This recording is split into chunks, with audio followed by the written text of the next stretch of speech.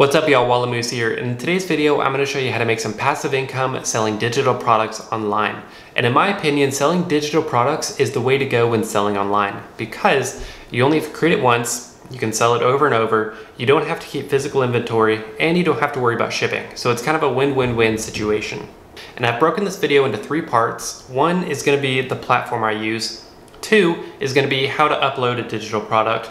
And 3 is going to consist of some tips for best practices on creating your listings and actually getting some sales. But before I begin, I post here on YouTube pretty frequently with videos regarding digital entrepreneurship and online business, so if you're interested in that, please subscribe. I'd love to have you along for the ride.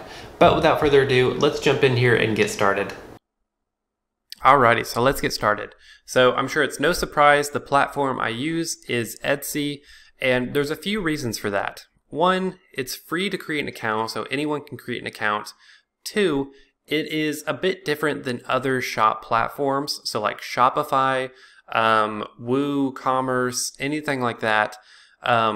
Those you have to actively find traffic and send it to your shop. However, Etsy is a search engine, kind of like Google or YouTube, so people go to Etsy, search things, and they find your shop. So you don't have to worry about constantly attracting traffic to your store. You just have to worry about good keyword and good SEO so that people find your stuff. And third, they do have digital product capabilities. So after someone buys something, like here's my store, for example, it's called Waypoint Printables, and I sell printable calendars.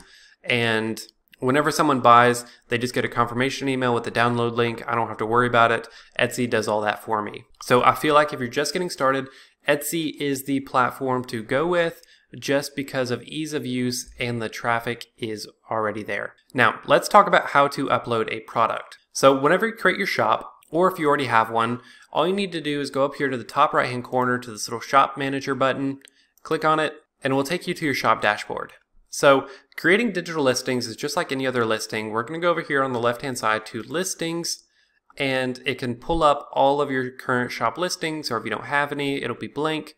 But once we're here, we're going to go up here to add a listing. All right, so everything's pretty much the same as a physical product. You're going to upload your photos, your title, all that stuff. But where it's different is a few scrolls down, it should say type, and you can choose between physical and digital. It's important that you choose digital because that will then give you the prompt at the bottom of the page to upload your files. And I'm going to talk about title and description later with some tips on how to get your shop in front of viewers, but for now, let's just work on uploading it. Oh, and one more thing. So what you want to do also is about this listing, make sure you made it a finished product and choose a date range of when you made this product. If you choose made to order, people will get the ability to custom order stuff, and then you'll have to produce it once they order. But if you do a date range, you can just upload the file and repeat selling the same product. So after you do all that, at the bottom, you should have a new section called digital files. And now you can upload your file, and whatever you upload here is what the buyer will download.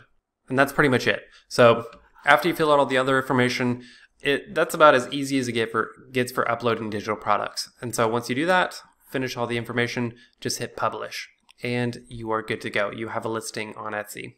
Now let's talk about actually selling your products and some tips for getting it shown. So let me go back to the home. Okay, so like I said, Etsy is a search engine, meaning people come to Etsy and search things they're looking for. But how do you get your product shown above all the others? Because it's no secret, Etsy is very competitive, so you have to know exactly what you're doing.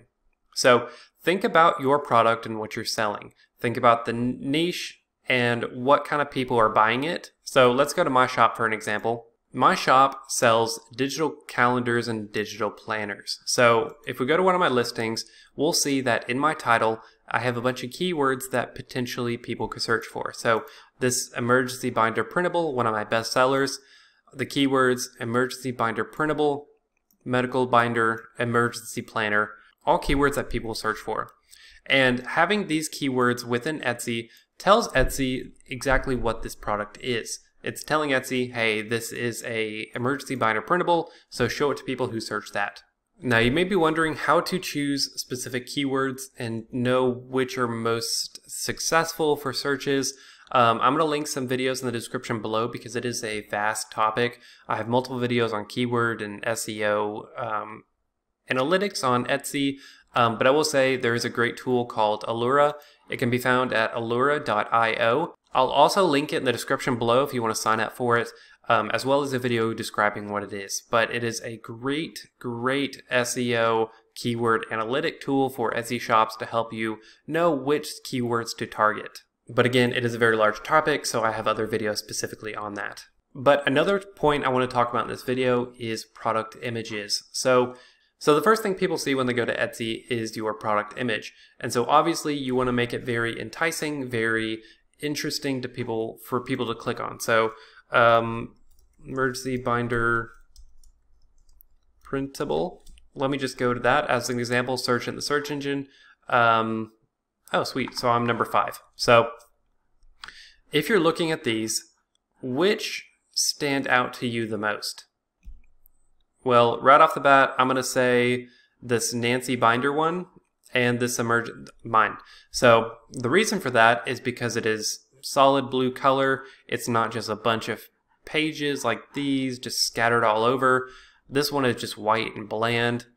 So you really want to make sure your product images stand out from the rest. So do a quick little search of whatever niche you are looking for. See what other shops in your niche are doing, see what your competitors are doing, and see how you can do it better. So I hope this video helped. It was just kind of a simple video showing you how to upload digital products, but I hope using this platform, uploading products, and using some of the tips for keywords and images really help you get started. If you have any questions, please leave them in the comments below. I'll link to some of my other videos in the description. But that's it for this video. I hope it helped. Hope you enjoyed it. If you did, leave a thumbs up, subscribe, do all that fun stuff, and I will see you in the next video. Thanks for watching.